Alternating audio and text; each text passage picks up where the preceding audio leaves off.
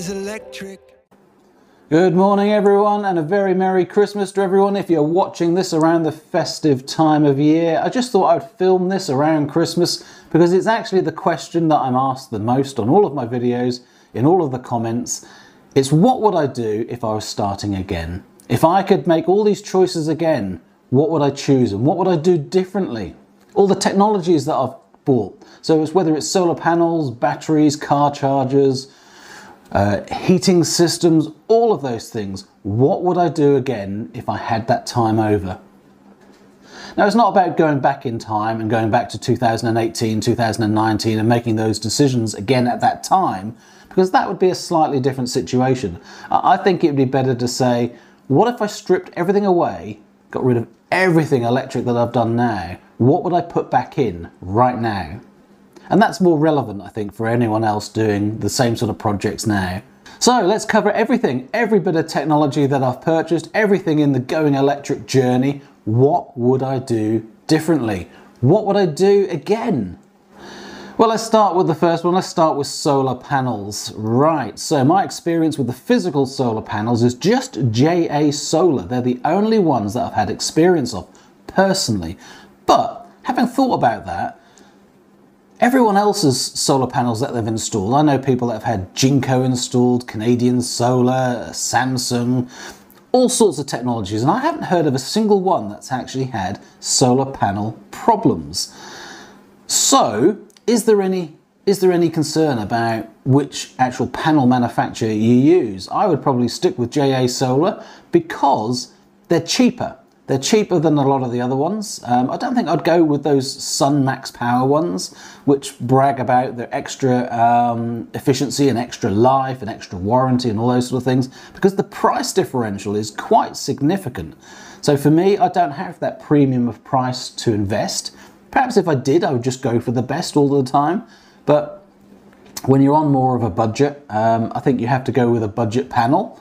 So JA Solar have worked well for me, and I've used 280 watt panels, 300 watt panels, 330 watt panels, and 455 watt panels. So what would I do differently if I was starting again and still probably using JA Solar panels? Well, the first thing to say is I would take all the panels off the roof and I would start again. But how much more could I get on the roof? Because you think, oh, well, 280 watt panels, you know, that was back in the day. Now you can get 400 watt panels of similar size. Well, you would think so, wouldn't you? But when I bought those original panels, they were probably around 17% efficiency. Now we're probably up to around 23% efficiency. Yes, you can get more, you can get better efficiency panels, but those are the premium panels. Remember, what I'm buying isn't the latest and greatest tech today. It's like a generation lower where the price has come down and the volumes have been shipped. So probably I would replace those 280 watt panels and 300 watt panels on my main roof with up to about 400 watt panels, I would imagine. But remember, they've only increased from 17 to 23% efficiency. So physical size-wise, it depends on the rim size around the panels and how big the panel is physically as to whether I could get more panels on the roof than I have now. I probably estimate that of the space we've got at the moment, which is taking up 6.3 kilowatts of solar panels, I think I could probably get 7 kilowatts comfortably, maybe a fraction more, but I don't think I'd get much more because of that efficiency change. Panels haven't shrunk in size to get more watts, they've actually grown in size. And you've got to be careful with that, because if you put a bigger panel on, you might have more leftover space that you can't fill with another panel. So probably I would be upgrading from 6.3 kilowatts to 7 kilowatts on the main roof. So let's think about the inverters for that. At the moment I've got two inverters, a Solis 3.68 kilowatt inverter because of my FIT tariff, and also I've got a 2 kilowatt solar edge inverter. So what would I do with those two pieces of technology? Right, well, the 3.68 kilowatt inverter I wouldn't necessarily need anymore because I wouldn't be going for a FIT tariff right now if I was doing it again now. So there'd be no point in having the two different arrays that I've got. So I would go for a single inverter that covered all of them.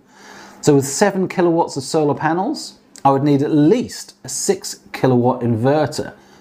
Ideally, it'd be nice if I could get above that, something that would max out above 6 kilowatts.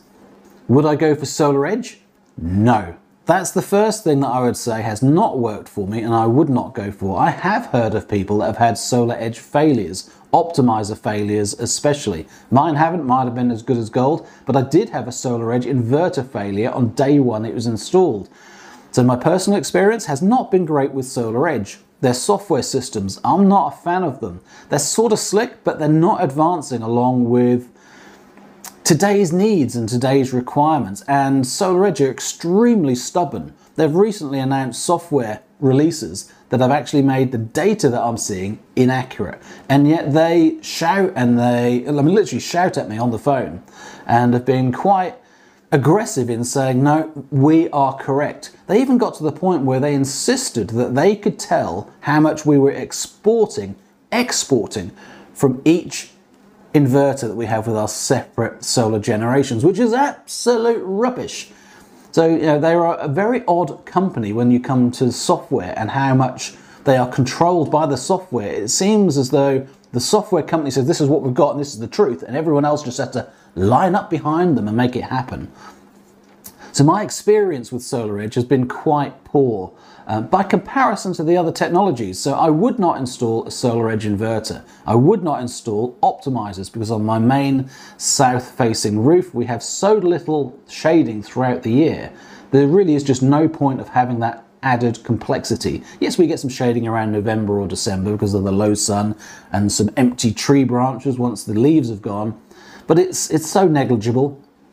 I can't see the point in optimizing that. So, main roof, 6+ kilowatt inverter. Would I go with Solis again? Probably, because of my experience with Solis, I would stick with them and go with a Solis inverter. The only difference is I wouldn't go for a Wi-Fi dongle to connect to the internet and to connect to their servers. I would make that RJ45 so it's a more reliable connection. That's about the only change that I would make. But what about my other array? So that's 2 of the arrays handled. Well, I've got a third inverter which covers 3 panels on my garage roof and 4 panels on my gable wall. So what would I change there? Would I still go for those gable panels? Why not? They're 4 panels. It's 4 panels of 455, so it's 1.8 kilowatts roughly of potential generation. I get a peak of about 1.1 kilowatts from them. So in the April, May, June, July time, I get really good generation from those with the low starting sun from the very east angle because they are east facing on the gable wall. So yes, it's extra generation, it's extra power first thing in the morning. They work very well for me. Of course, they're nowhere near as good as south facing. They're nowhere near as good as being higher up at a better angle on my roof. But if I didn't have them, I'd have less generation. So it's just more generation, and more generation is a good thing. The thing that I'd be changing here is I wouldn't be putting scaffolding up 3 times to do my 3 arrays. It'd be going up once. So I'd be making a cost saving, doing it all in one go. So I wouldn't do this in stages, it would all be done in one go. So yes, I would put those gable panels back up. Probably they'd be a little bit bigger than they are. Probably then instead of 455s, they'd be 470, maybe even up to 500 watts today. But the bigger they are, sometimes the longer the panel, so I wouldn't go too far. And could I fill more space on it? Yeah, I could probably get another couple of 300 watt panels above and slightly to the sides. I'll put a picture up now of how I might design that. But that might make that wall a bit more ugly. Yes, it's controversial enough having solar panels on a gable wall, but the way we've designed it, they look like framed boxes. From a distance, they almost look like blackened windows. Considering it's a blank red brick wall with some drained downpipes on, it's not an attractive wall in the first place. So in my opinion, the solar panels haven't made it worse. They've actually made it more attractive by filling the walls slightly. But if I over-decorated it and put more panels up, I think I could make it look really, really weird. So yes, I would go for the panels. Yes, I would go for the same layout as they are. Slightly longer, slightly larger panels would be the only thing I'd go for, and I'd actually drop them from their positions by about 2 or 3 inches because they do fit slightly under the soffits. The installation for that just wasn't quite perfect, but such a minor change. That was all I would change differently for those. The garage panels are the only one really where I would do things a little bit different, because I have noticed that the shade on the third panel, the top panel, is a bit more than I actually estimated. So because we get shade on that one, it does impact the output of the other two. So I would be better off optimizing that top third panel and leaving the other two as just single panels connected on an array. So that leaves me with a very interesting sort of challenging question. How would I connect them? What inverter would I go for? Because it's tempting to say, well, I could put them all of the panels everywhere on a Solar Edge inverter. But as I've learned with Solar Edge, they can't handle that difference between all of the panels on the house and then first thing in the morning when just those 4 east-facing gable panels light up. There isn't enough power to get the Solar Edge inverter going. It needs more startup power, so it's not very good in low light. It's not very good with a small number of panels connected. So thinking about the easy option would just be Solar Edge and optimize everything is a no for me. I would not go near that. So just strings everywhere apart from that garage. So what makes sense is one optimizer. What makes sense is a microinverter on that third panel on the top, and then stick as we are. The problem that I have with the garage panels and the gable panels is they're in 2 strings. So I need an inverter with 2 strings. And I've got a Solis 2.5 kilowatt inverter, but I don't really need 2.5 kilowatts because my maximum output of the combined 2 sets of panels is about 1.4 kilowatts. So a 1.5 kilowatt inverter would be perfect. But I can't have that because the 1.5 kilowatt inverters that are out there only have 1 MPPT, 1 string. They don't have 2. There's a kilowatt less potential power output. So when you put in your DNO notification for your G99 application, I currently have to say I've got a 2.5 kilowatt inverter, even though the maximum it can have coming out of it is 1.4 kilowatts because the solar panels are split into 2 strings in 2 different directions. But that doesn't make any difference. So it's not about how much power I can output, it's theoretically with the inverters, how much power on paper could I output. That's what the DNO are interested in. So I'm currently at 8.4, something like that, kilowatts. But if I optimized that last inverter, so instead of a 2.5 kilowatt solution, I only went with a 1 kilowatt, 1.5 kilowatt solution, I'd be saving a kilowatt. So yes, less power that I'd have to apply for, but for me, I'd be adding more panels later. So that same DNO approval would get me more power and more panels from the system. So that's one of the changes I'd be making. I'd be looking at optimizing that last array, which is 2.5 kilowatts with 2 strings. I'd be looking to match the inverter to the actual power output that I can do. So I'd be desperately trying to find 1.5 kilowatts, 2 MPPTs, and find a way of achieving that.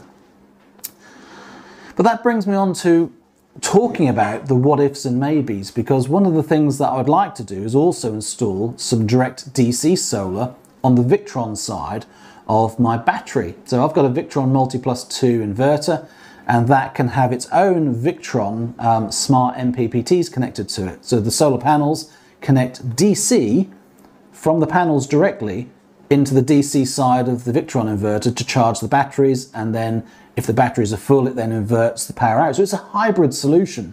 It's a DC coupled solution. And I've been anti that because it sort of hides some of your solar. If I've got some DC connected and some AC connected, then it's very difficult to get a single CT to see all of the solar in one place. And I've really enjoyed being able to see it in one place.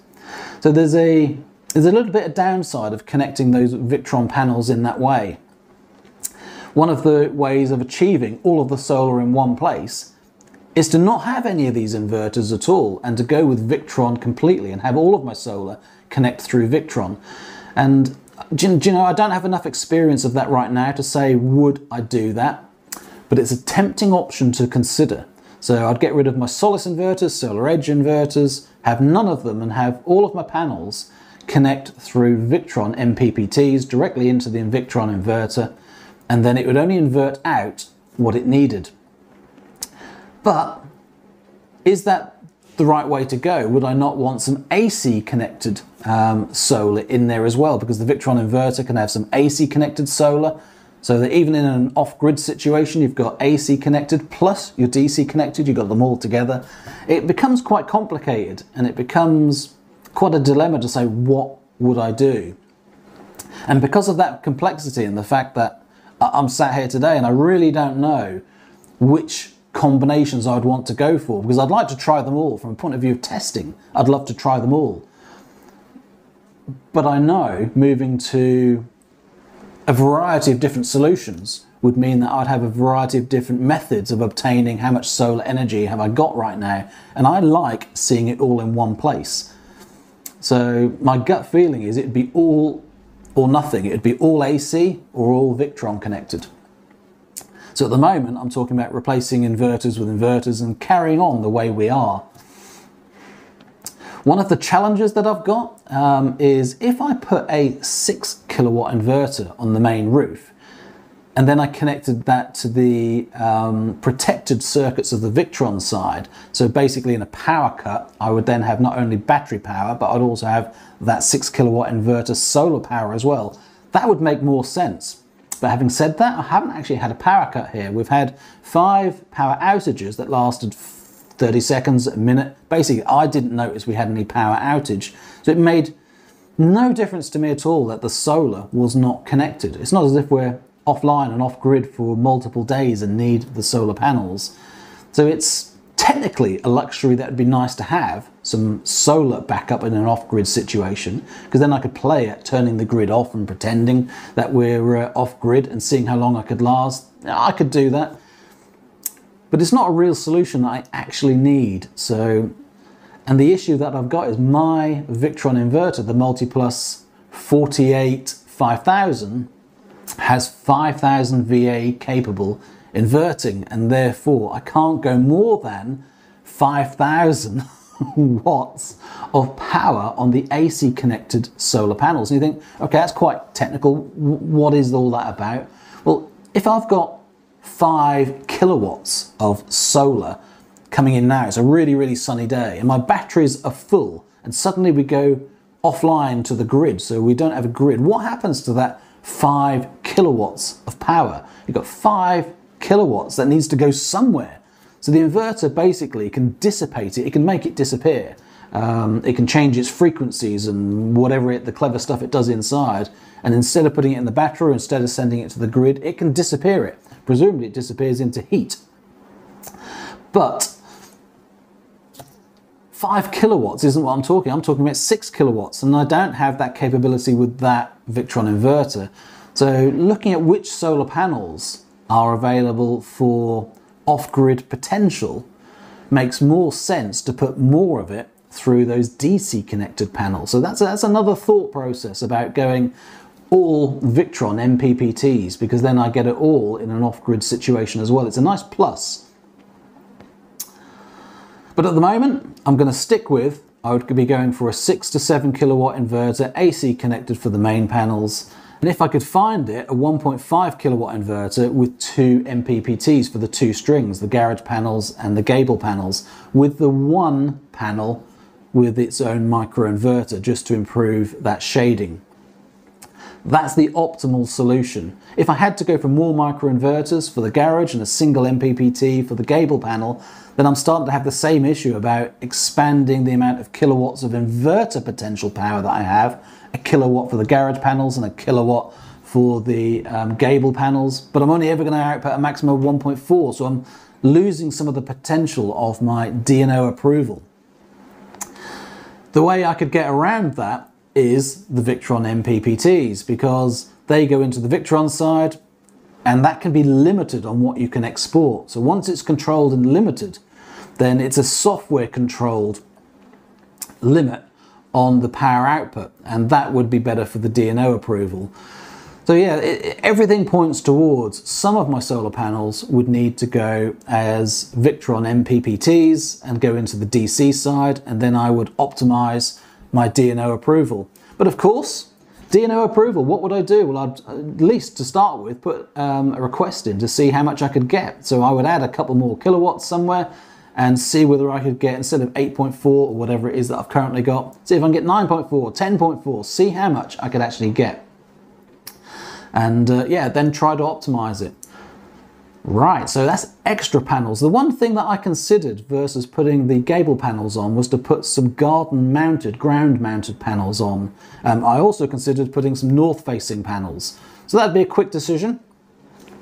Would I go for north-facing panels? The answer is no, because ours are directly north and the shape of the roof is quite steep, and we get a lot more moss on that side. So basically, because I don't get any power at all in the winter and it's all about summer generation, and there's some shading from our chimney stack, which makes it more complicated or reduces the output, and then the cleaning with all the extra moss that's on that side, I wouldn't touch the north side. But ground mounted panels, that I would do, and I am looking at installing between 2 and 4 ground mounted panels. I mean, I'd love to put it on a heliomotion tracking mount in the back of the garden. That would be nice, but probably just 2 mounted at the end of the garden and 2 mounted in front of it, just slightly forward.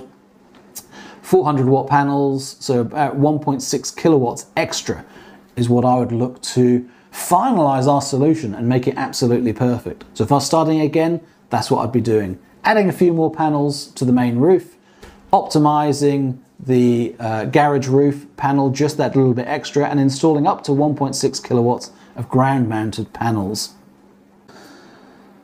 So if that's solar out of the way, what about the battery storage? What would I do differently there? And basically it would stay the same as it is. The only one change that I would make with the battery storage is I would install just a little bit more and I put it in a second cabinet. So I've got 2 strings of batteries in 2 separate cabinets. But I like the modular nature of the Pylon Tech batteries. I've had no issue with them at all. They're cheap to buy, cheap to add to by comparison to other systems, and they work really well. So Pylon Tech, separating the battery tech from the actual inverter tech. I like doing that as well. I like the modular nature of doing this rather than all-in-one solutions like Give Energy or Tesla. I'm glad I didn't go with the Tesla solution because of all the issues about their automation, about storm watch and stuff like that, which might be appropriate for some countries. But it's not really technology that I'm interested in, and it would frustrate the hell out of me if my batteries weren't charged overnight because the system had decided not to. I like to have control. So for me, the Victron inverter is still a no-brainer. I would not go with the MultiPlus 485000. I would probably try to increase that slightly, because we're talking about what would I do in an optimal thing. You know, what would I do if I could start again and I don't know, almost money is no object, etc. So probably I would go for a Quattro 8000. So increase the power capability and go for a Quattro, not a MultiPlus. The reason for that is the Quattro is a little bit quieter. I chose the MultiPlus because it has a lower standby power and lower power output to run the physical device.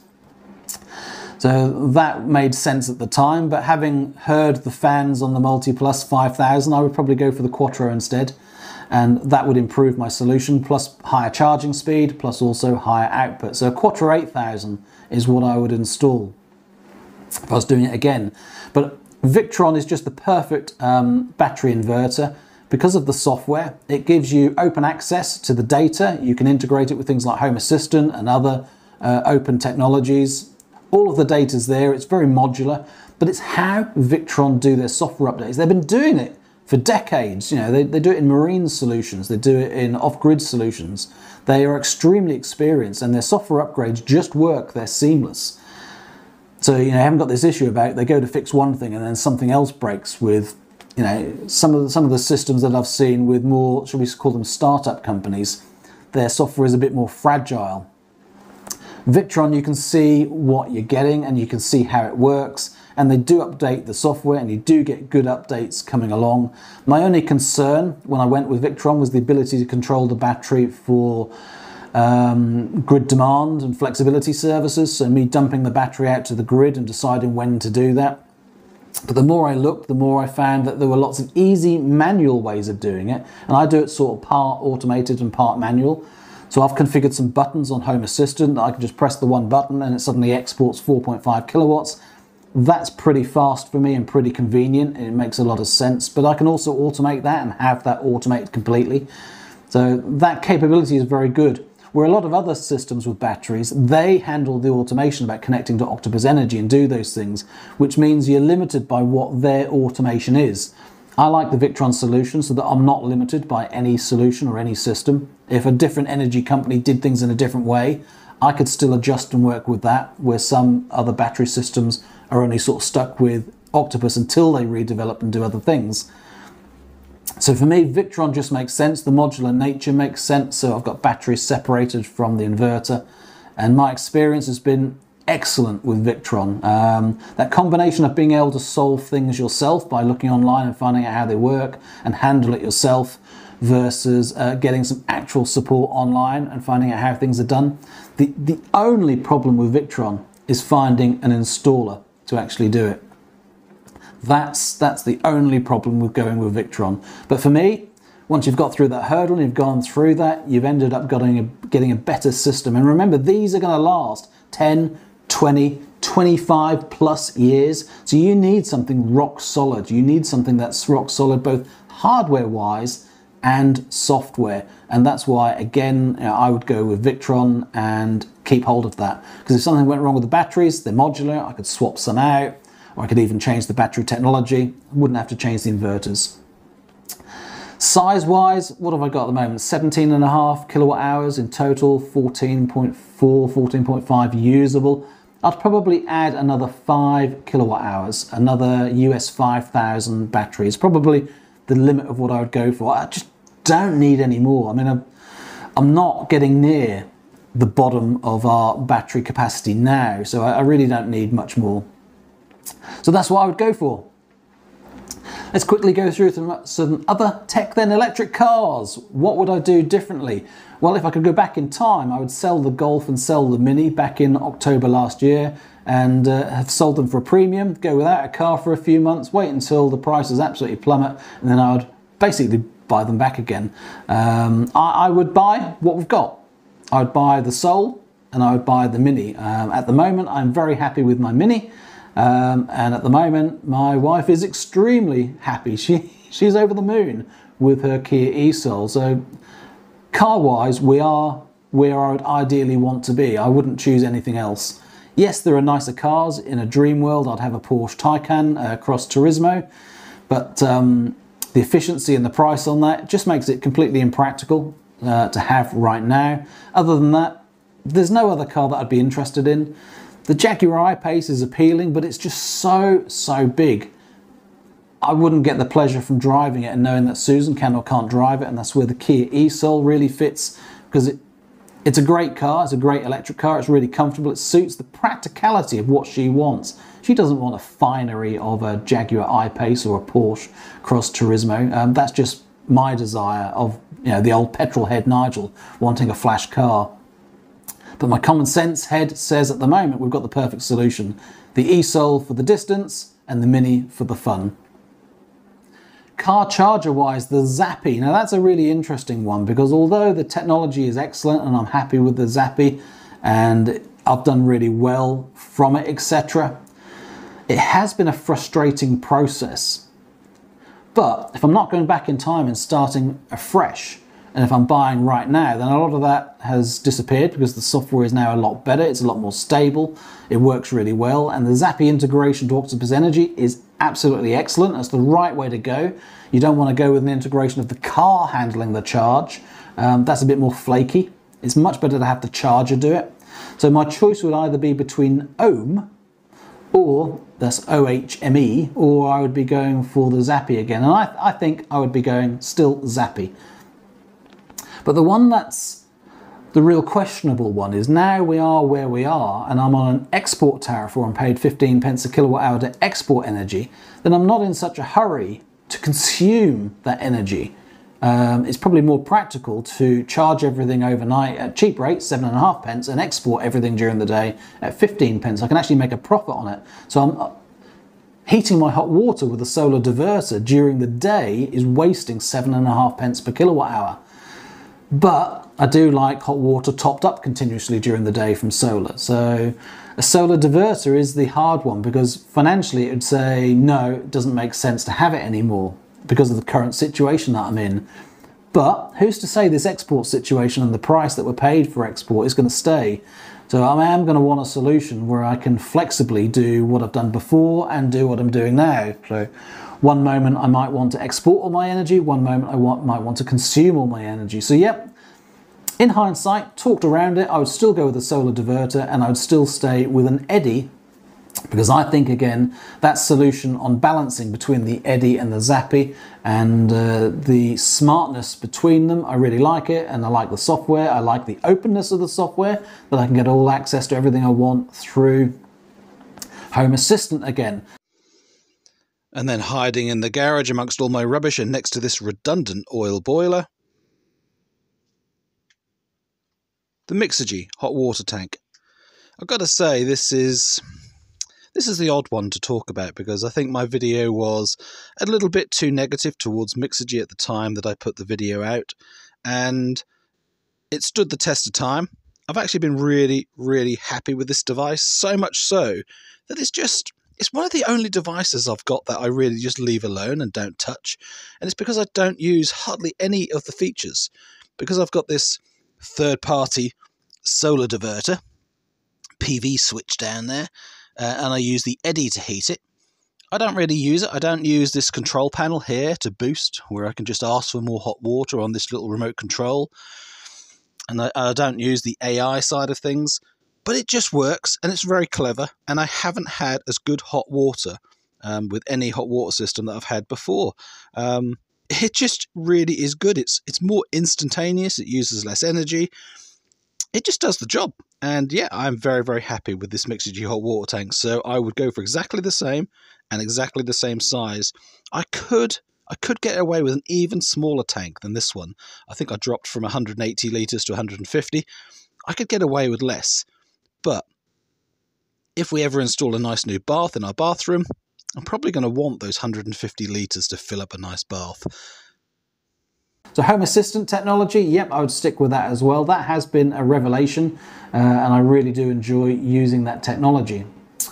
Home Assistant wise, just talking about that quickly, about the only change that I would make on Home Assistant is the temperature sensors. I went with so many Sonos Zigbee battery powered temperature sensors to go along with a Sonos gateway that I've had issues with the Sonos ones, and the Aqara, A-Q-A-R-A, that brand of Zigbee temperature sensors are as equally compatible with the Sonos gateway, but I've had hardly any of those going unavailable, and the battery power lasts longer on them and they connect faster. They're just a better device, and more expensive. I was trying to save some money going with Sonos, not Aqara. And yeah, if I was doing it again, I wouldn't go with the Sonos temperature sensors, I would just go with Aqara. But other than that, I'm happy with everything that we've done so far. All of the smart devices here in the house, the smart lights, the outside lights especially, are brilliant. I really like those. The kitchen lights that we've got in here, they are excellent. So I like all of those. And then we've got a mixture of Casa and Tapo bulbs around the house. Probably that mixture isn't ideal. And over time, the Casa ones now aren't available. I can't buy the Casa ones. So in hindsight, probably Tapo would be the way to go. So we're getting through just about everything. So you know the cars I would change, the solar panels, the batteries, the Home Assistant, all of the technology we've got here. That leaves heating. What would I do differently with heating? And basically I would not go for a wet radiator system. Heat pump, I'm very, very happy with our air-to-air, so I would stick with that. Would I drop the power output of our inverter outside, because it's 8 kilowatts? Would I go to a 6 kilowatts? And that'd be the tempting one. And I think I would. I think I would go for a smaller, lighter, less powerful 6 kilowatt inverter outside, and then have the same units that we've got inside. So basically it would take longer to power them up, but on idle it would run even lower than what we're currently running. So the 8 kilowatt is excellent. But I think the 6 would be just what we want. The question mark over what we've got is, what would I do in my bathrooms?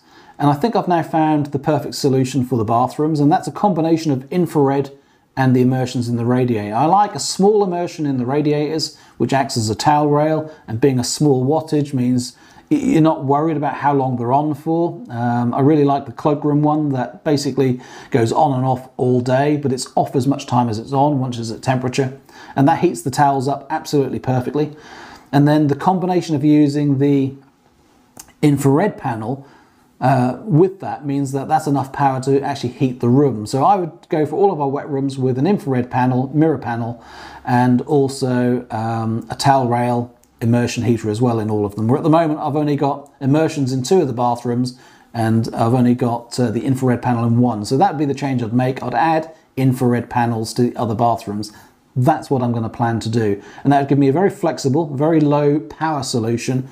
It would give me dry towels, and it would give me warm, hot bathrooms, overpower them slightly. And I think that's the mistake I made to start with. I underpowered things. The immersion in our ensuite is 300 watts, the same as the downstairs cloakroom, and it's not powerful enough. So I would up that to 500 watts. So just increase them slightly on the upstairs radiators, towel rail radiators that are bigger. They need to be 500 watts, not 300 watts. Would I put heating systems in the other rooms that I don't have? For example, this kitchen does not have a radiator. The radiator used to be here from the oil boiler central heating system. That's been taken out as part of the kitchen refurb. We don't have a heater in here at all. When we do need some heat, we use a portable fan heater, can you believe, just sat underneath this table. And that works perfectly well. But long term, if we wanted more heat in this room and we wanted to use this room more in really cold conditions in January, February, etc., those sort of times, then probably on the wall up here above me would be the perfect place to put one of those bar heaters, infrared heaters. So that's probably what I'd go for. I've got electric sockets on the wall already quite close by, and a nice slim infrared, not panel, but bar system up there would be the perfect solution for it. So I've got flexibility for adding that into our heating solution if I want. I still like a heating system that is a mixture of devices. So I've got air-to-air, I've got immersions in radiators, and I've got infrared panels. I like that mixture of systems because if your boiler fails and you've got no heating, it's pretty much a pain in the bum. But if I have one of my units fail on air conditioning, I've got several others that are working. If the inverter outside fails, then at least my bathrooms have all got heating in them, and I'd use separate systems like this fan heater underneath to warm us up as well. So I like the contingency of having a modular system for our heating as well. It doesn't bother me at all that we don't just turn a thermostat and then the whole house goes to the same temperature. I don't actually like that sort of solution. To me, it makes no sense. And then I wouldn't want to go around and adjust thermostats for different rooms for what we wanted on and off, because that's no different to what I've got. If I've got to adjust thermostats online on an app or physically, then that's no different to me adjusting schedules of separate devices on smart plugs, etc. So I'm very happy with our solution, our modular solution, and it is extremely efficient. I really like the heat output we get from our system, and I like the speed at which we can go from a cold house to a warm house. So I like that flexibility of the air-to-air system. Plus, of course, air conditioning in the summer. How could I forget that? How could I contemplate going for a wet radiator heat pump system with no air conditioning? I'd have to install air conditioning as well. So it'd be a much more expensive system. It'd be using more energy in my mind because we'd have the heating on more, we'd be heating more of the rooms. Just does not make sense. And we'd be changing all the radiators, increasing them, and I don't want radiators, you know, like in here. This radiator is in the way. I couldn't have this cabinet that I've got here, which makes this kitchen. It's beautiful. A nice piece of solid oak rather than a horrible white radiator. So yeah, radiators are going throughout this house, and I'm much happier with the heating solution. Air to air, so all of the units rise up, and a mixture of immersions and infrared. There you go, that's it. That's what I would do technology-wise of everything we've got. So absolutely, would I go electric still? Yes. Would I stick with diesel and petrol and oil heating? Absolutely no. Moving across to electric everything has been the best thing I ever did, and my strategy of generate my own power for energy independence and consume as much of it as I can, have some good storage to last on the winter days and if there are any power cuts, so we can keep on cheap rate power through Octopus Energy. That has been just a revelation. The size of our heating bills, we're talking, I think it was under £400, wasn't it? I'm going to do this off the top of my head. Under £400 last year is what we spent for all of our energy. So for our heating, for charging our electric cars, for running the house, everything, £400, including the standing charge. I mean, that is ridiculous. That's what a lot of people, my daughter's one of them, she spends that per month, which is, you know, from what I can see, ridiculous when there are better options available. So your strategy's got to be flexibility. Flexibility of using energy when you want to use it and when it's cheapest. So the trick with all of these things, you've got to get that cheap rate. So you need an electric car, because they're electric car rates typically that get the really cheap rates. And then you need battery storage to store it. And you need flexibility when you use your energy so that you can keep away from those peak rates at 4, 5, 6 o'clock at night, etc. That's got to be the key, and that's what's worked best for us. You know, I absolutely love having low energy bills, not just because I can go, you know, ha, we've got low energy bills to everyone else. It's a case of, while the world's going crazy, and while people are worried about inflation and energy crisis and the climate and all those sort of things, here I am, generating our own energy, using our own energy, paying very little for energy elsewhere, and I'm very comfortable. So we're warm, we're mobile, we're flexible, and we're not afraid of energy price increases, etc., or what goes on in the world energy-wise. We've got our independence. The only thing I haven't really catered for is that off-grid capability. If the world goes crazy and we're off completely, I'd have to do some rewiring of our system to have that solar off-grid, which I've talked about already. So there you go. That's what I would do differently. A lot of it very similar to what I've done. I think I've made some very good decisions here. I hope you've made some good decisions as well and don't regret them. There's nothing worse than installing solar or batteries or buying electric cars and then regretting it afterwards. And that's why it's really good to follow channels like this one to see what we've done and why we've done it, and then make your own decision. It doesn't have to be the same, because what suits me might not suit you. You might not be such a data geek as me. You might not be such a control freak as me, as wanting to be in control of these systems. So different solutions definitely might suit different people. Anyway, thank you so much for listening. It's a really long video. Thank you so much for watching my videos throughout the year and subscribing. If you haven't subscribed, please do so. The EV Puzzle is a great channel going forward, and the electric journey is it's a good documented journey about going electric for everything. And I think that's going to stand the test of time, because even now, people are still watching my old original videos, even though they're not quite relevant to what's available now.